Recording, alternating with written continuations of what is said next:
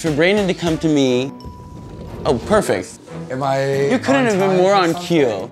You came to me and said, how do you feel about the fact that Cheyenne was like so upset about the people that you are associating with on the island? We had a conversation about who we want in the house, and I thought that you guys had a disagreement over it. I know, but do you understand how much easier this would have been if you had approached us at the same time? I literally went to both, wait, let me say, I literally went to both of you and said the same. You didn't go to both of us. I went to him, then me. The reason it became like this is because you fired me up, and the way you approached it is you said, Cheyenne was saying he doesn't want your friends over. And then I didn't say it like that is what you said in so many words. Do you understand? Do you understand it would have been easier to have approached us at the same time so we didn't have to deal with this gossipy bull?